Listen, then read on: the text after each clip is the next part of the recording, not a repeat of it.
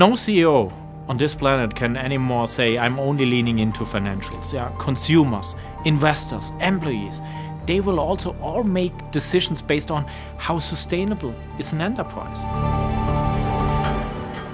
So the WEF, over 2,500 people are coming together. I guess this year it's also important to not only having nice conversations, because there are so many rising challenges.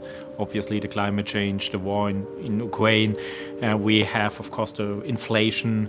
And so there are a lot of topics where talk is not enough anymore. It's actually also having a real discussion and taking action. So just right now, to give you a practical example, the former US Vice President Al Gore held a very emotional speech that we as business leaders have to do more when it comes to climate change, and he urged us to give more transparency, to take action. Everyone, talked about a fundamental problem, and this is around what is actually the transparency around ESG. Where do I find the carbon footprint in my supply chain?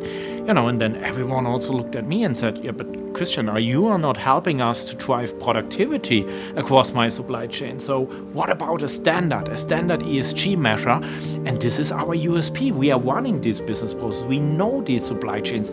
All of those are also our customers. Our suppliers are also SAP customers. So we need to bring them together, solving this transparency challenge.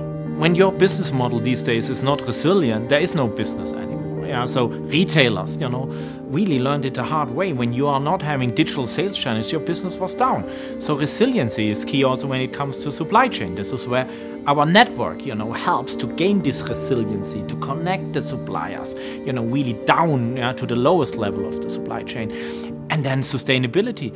I mean, when you look at this from a consumer perspective, we all will make conscious decisions around, we do it every day around, which product do I buy?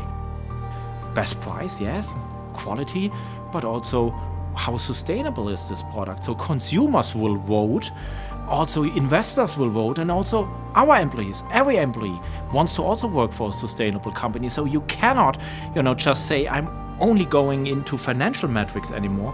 It's really about resiliency, financial performance, but equally important, if not more important, is sustainability.